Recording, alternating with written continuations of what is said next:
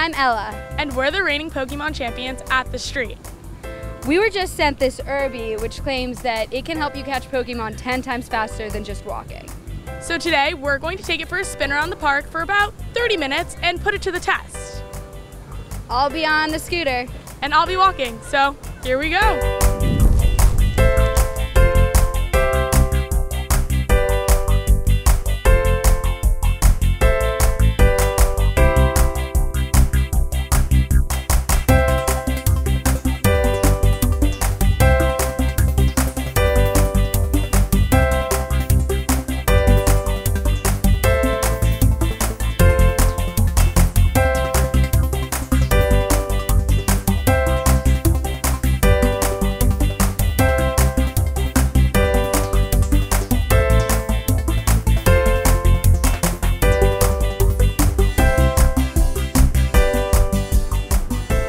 So after an afternoon spent around the park catching Pokemon, I caught 10.